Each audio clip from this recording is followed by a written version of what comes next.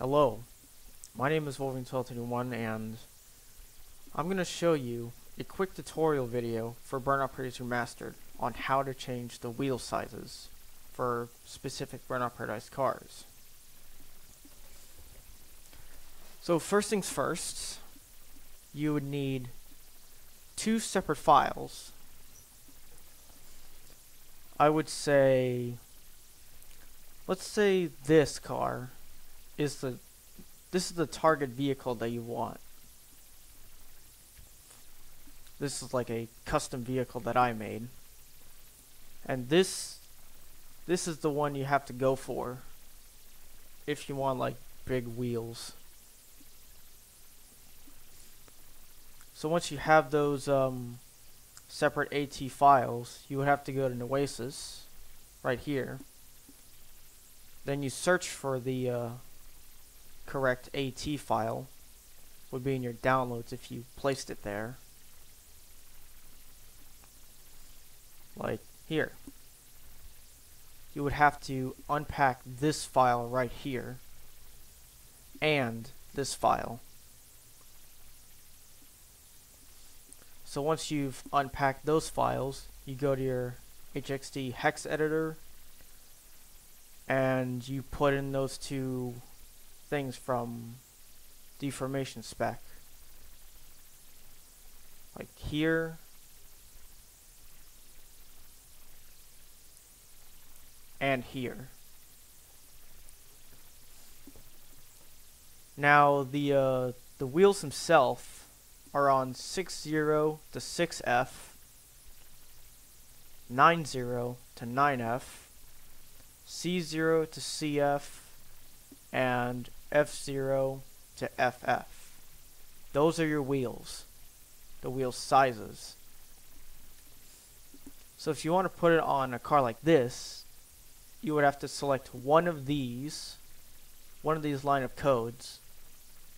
Like for an example, you would select this, Control C, and then you move to this, and then you select a specific spot, like 60 to 6F.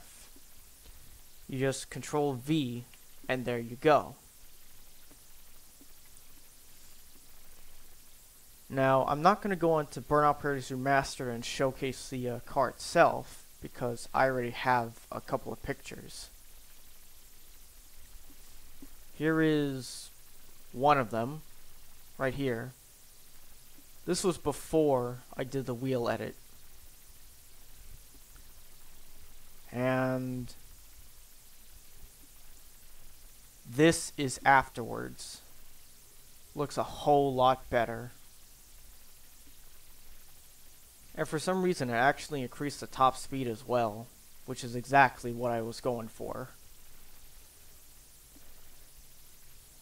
Anyways, that's not it. Because before you do that, you would have to save the edited file.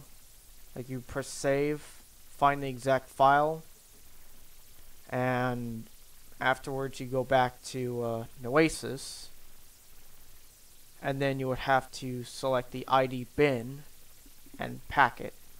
Frickin' System32. I don't like it when that shows up.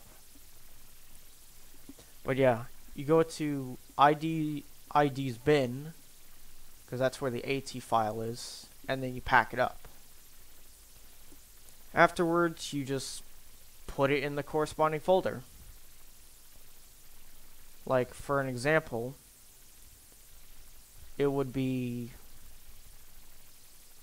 in your Burnout Paradise directory. Like I would find it within like this PC, storage, program files, Steam, Steam apps, common, Burnout PR, and vehicles. So this is where you want to put your newly edited AT file. And yeah. I'm going to show you this one more time. Just look at that.